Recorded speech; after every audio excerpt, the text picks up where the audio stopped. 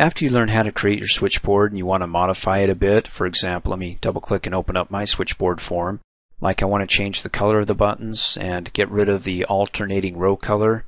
To do that, just go ahead and right click on it, go to the design view, go ahead and select the button here, and notice in the details section we just have one. Well, for each item it's going to duplicate, so if we change the one here, for those other items that we saw back in the form view, it'll update those as well. So to go ahead and change the color, click on the Format tab, go to the Control Formatting group, click on Shape field and choose whatever color you'd like.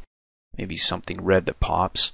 And then for the alternating row color, go ahead and click on the detail bar to select the detail section here. And then come up here on the Format tab to the background group and click on Alternate Row Color from that shade to no color.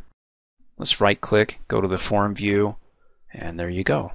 Now if I want to be able to change the text for the switchboard here from main switchboard to Dreamforce and maybe update some of the items on that main switchboard, the text that is, I can do it one of two ways. I can either go back up here and click on the switchboard manager and select the switchboards, click on edit, and then change it here from main switchboard to main switchboards, make it plural, and then any items, go ahead and select it and click edit, and then change the name there. Let me go ahead and click cancel, close out, close out. It's not going to update here until I close out.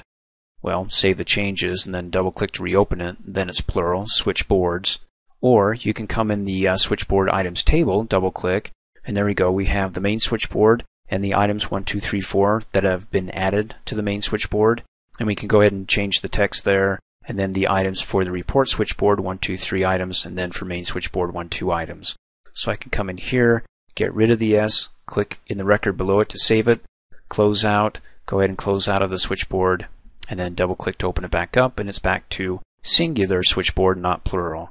Now if you're like, this is pretty limiting and looks very annoying, remember we learned how we can go ahead and design a form. In other words, we could go ahead and right click, go back to the design view, delete the item here, and come up here and add the command button, add it 4 times, and for each command button we can write a macro that can open up the corresponding form. So when I go back to the form view, I can create 4 command buttons. One that will take me to the customer info, one that will take me to run reports, main data, and close the application.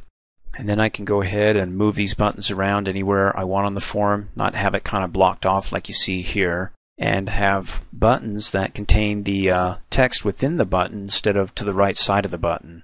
So your imagination's the limit, but if you're in a hurry, then this is probably the shortest and easiest way to go.